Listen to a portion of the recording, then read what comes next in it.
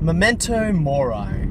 The story goes that in ancient Rome, whenever a general would return from battle successfully, having triumphed over his enemies and gone through a conquest of massive proportions, they would throw a parade for him and his army. But there was something really unusual that they did, which, as far as I know, they don't do today, which is that as the general was standing there on his chariot, looking at all of the festivities and soaking in all of the praise and honor that comes from being a victorious general, there would be, right beside him on the chariot, a special person, a slave, actually, who was appointed there to stand there beside him, and that slave had only one job.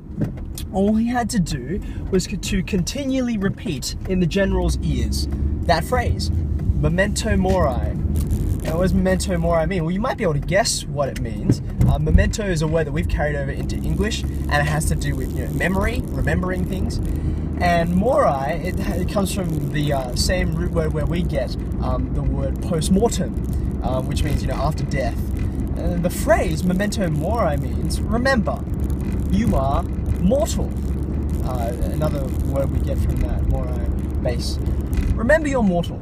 Why would there be a slave appointed whose sole job is just to whisper in the ears of this victorious general, remember, you are mortal? And, it doesn't actually take that much thought to realize what it was about.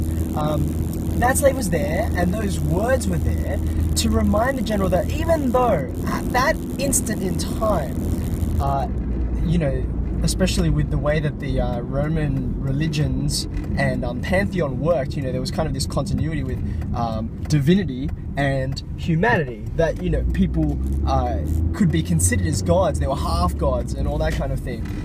In that moment, where all of this honor and praise and glory was being laid upon this general, where it would be tempting to believe that if anyone at any moment were a god, this would be it.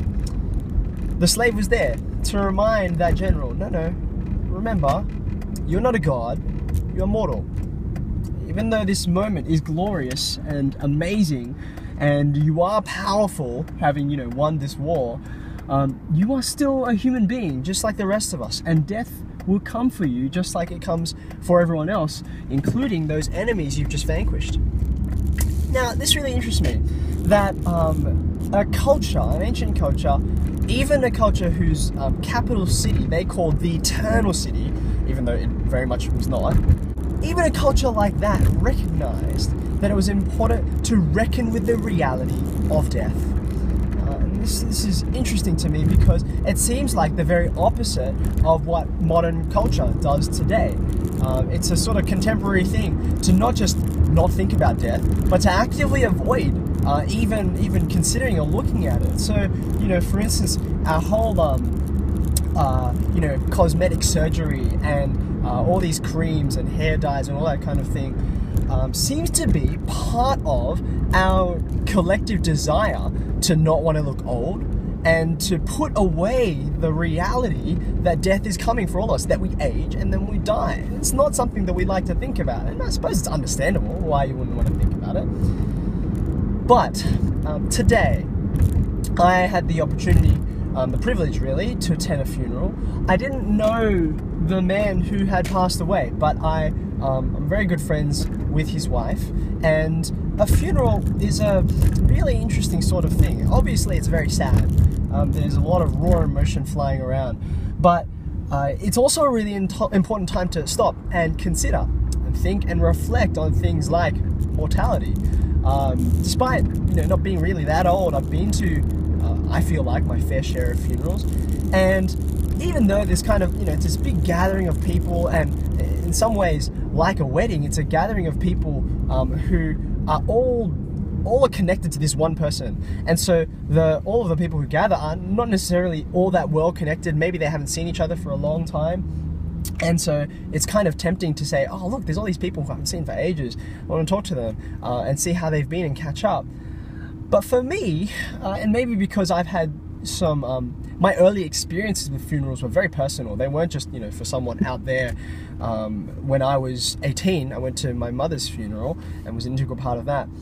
I've always found funerals a really important time just to stop and not necessarily chat or talk away, but to remember and reflect on the fact that death is real, that death is coming for all of us.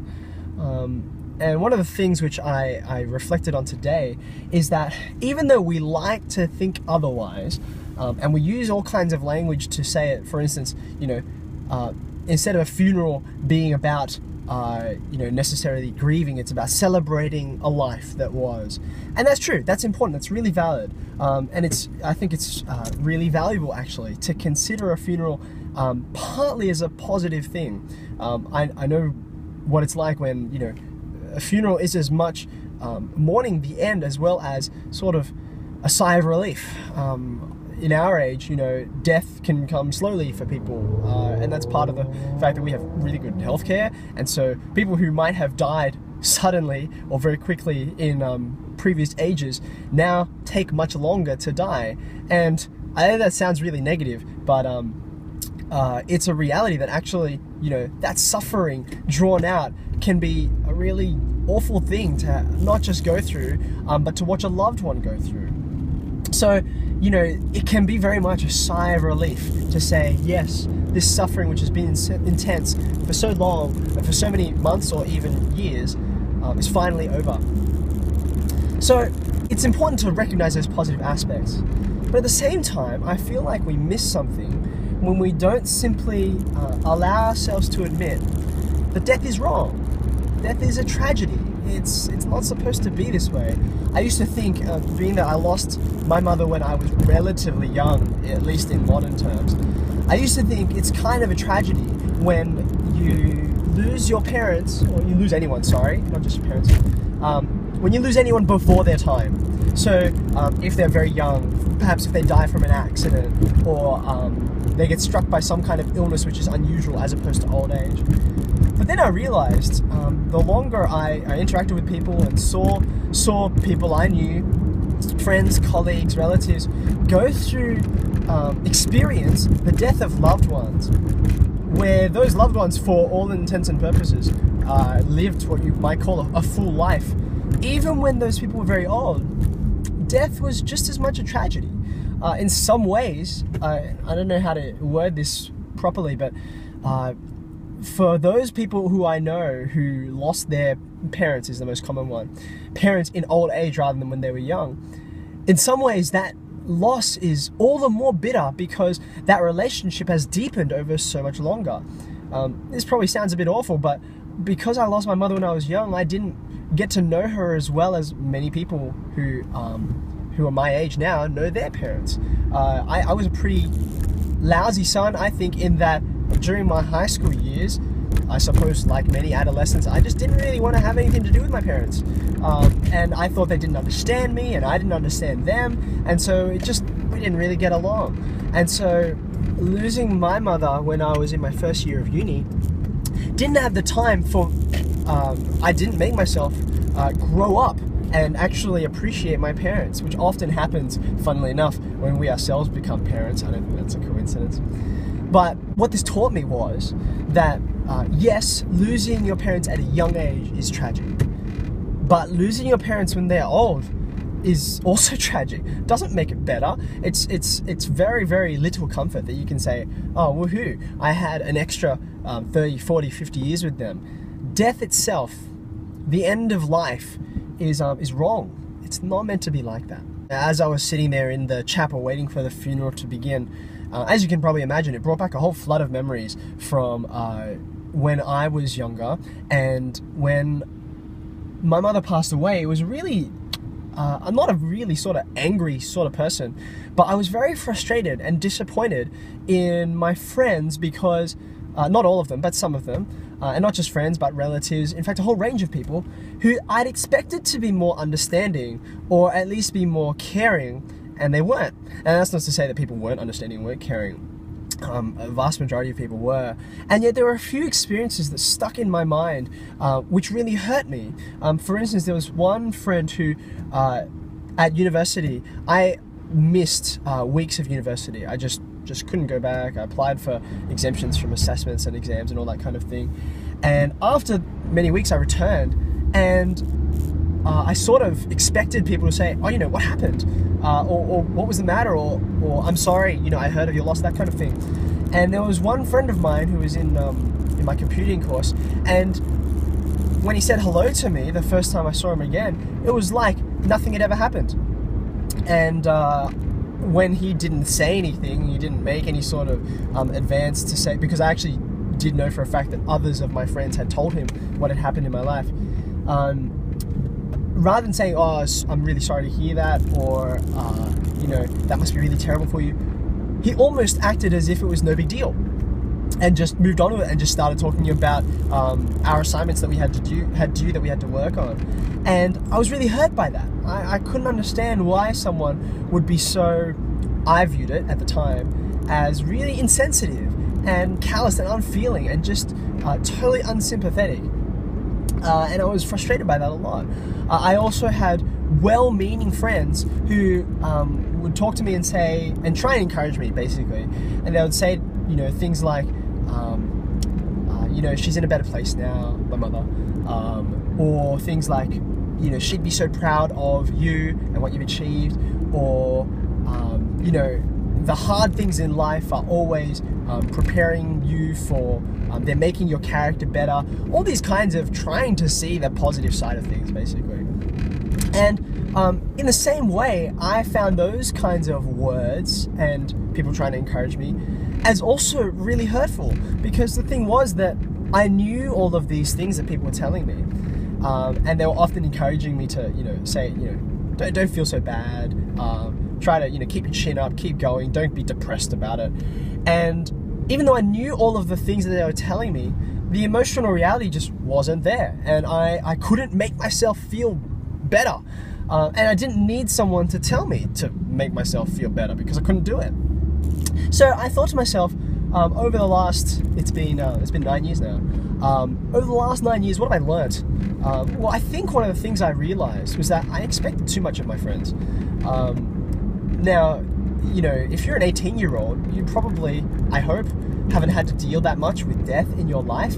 And so I now have come to see and apologize for the fact that I didn't understand this before, that most of my friends who seemed, insensitive or calloused or unsympathetic, they weren't that. It's just that they didn't know what to say. They hadn't dealt with it. They didn't understand the situation, and they knew they didn't understand it, and they knew that nothing they could say could make things better. And so they resorted to what they knew, which was just to try and get on with life as best as they could. And so I didn't realize that about my friends. I expected too much of them.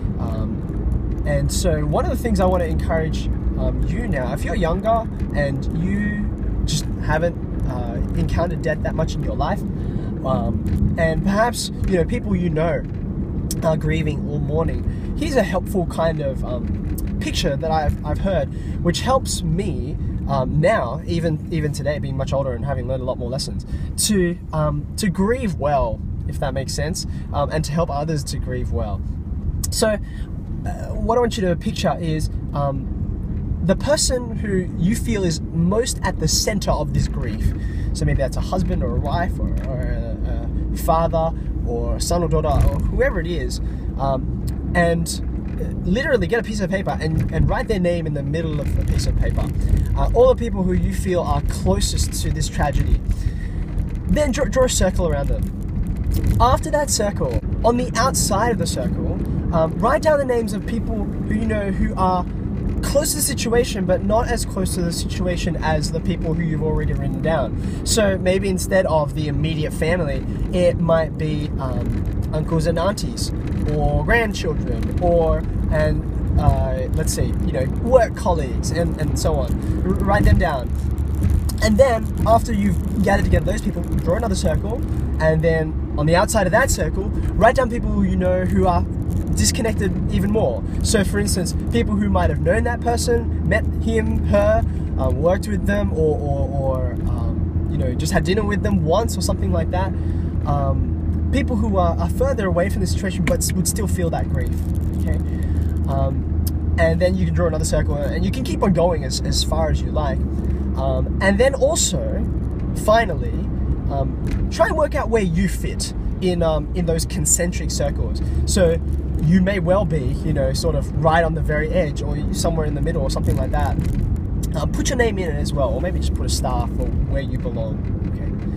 Now, here's what helps me in talking to people who are going through grief. If you are talking to someone who is closer to the center than you are, okay, closer to the center, more connected to the tragedy or the grief, then you have one job, and only one, and that is support. All you have to do is support.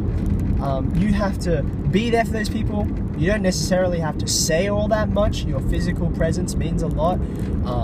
You can offer things to them. You can try to think of practical ways that might help them, like cooking a meal, all those kinds of things. That's all you do to the people who are closer into the center. Support. That's all you do. Now, maybe you feel very grieved by this situation yourself. Maybe you feel like you know this person, they were great friends, something like that. But your burdens are not meant to go to people on the inside. Those people are feeling more of a burden and more grief than you. If you have burdens and grief and troubles, which you ought to have, you should push those to people outside. You should say to people who know the person less well than you, I'm just finding this really hard. I'm exhausted, and I don't even know how to cope at work now that this person is gone, or etc. All of those griefs and burdens and difficulties, they have a place. But that place is not going back onto the people who are closer into the situation. They should be going to people further out. And stories, for you, one of the most common sorts of reactions to stories of difficulty and trial is we think of our own difficulty and trial. And so, if you want to make comparisons to your own situation, you don't do that to the people inside, closer to the center of the circle, because they're just feeling the grief and struggling to come to terms with it themselves, let alone dealing with, you and your own problems, which are something altogether different. So if you want to talk about those, talk to people outside, further out from the circle. And that'll be a way that you make sure you don't say things that are inappropriate or unhelpful to people. And if you feel like, I'm always on the outside, I'm never actually in the inside, and I'm always supporting all these other people and pushing out my difficulties and griefs to people who are further out, don't worry. If there's one thing that's certain in life, it's that you're going to have your turn in the center of the circle. Okay, so I've found that kind of mental framework really helpful in thinking about, okay, how do I talk to people who are grieving? It's a really helpful guide. One other thought that I had while I was sitting there listening actually to the eulogies and the people talking about their memories of the person who'd passed away, is that recognizing death and reckoning with its reality, being willing to admit that it's a tragedy, it's just wrong. Recognizing death ought to make us value life. It ought to make us think carefully about what matters in life, what we want to be remembered for, what we want to remember when we're on our deathbed, or what we want people to say about us at our eulogy. And this is interesting to me because just recently I went to my 10-year high school reunion, which is a really nice time. About a quarter of my grade got back together, which is nice after 10 years, considering a lot of people are interstate and overseas. And after 10 years is kind of enough time for people to have finished studying, mostly, sorry med people, finished studying and actually done something with their lives, gone places, done something interesting, all those kinds of things. And being there, seeing all these people, catching up, talking about all the kinds of things that we'd done was really interesting, and I really enjoyed it at the time. But now, after attending this funeral today, I'm now just posing the question to myself of how much of what my friends 10 years on after high school and what we've done, how much of it will we remember or will be worth remembering on our deathbeds? What will be worth saying, yes, this is something that's valuable and that I achieved and that I did for others and that others will remember? Will all of the traveling and all of the career climbing and all of that kind of thing, will that really be valuable to us when death comes knocking on our door. Now, maybe the answer to that is yes. I don't know. I suppose it differs for every individual. But I think the important thing is to actually ask that question. I think too many people go through life never considering, is this going to be something that's worthwhile in the long run? We just do things because the opportunity's there, because we're following what everyone else is doing in our culture, and we're not actually questioning whether it's going to be something which we want to remember and which we want to be remembered for. There's some thoughts. I don't know how true they are. Take them for what you will, but I don't know. For my 2 cents, I think the ancient Romans were onto something with Memento Mori.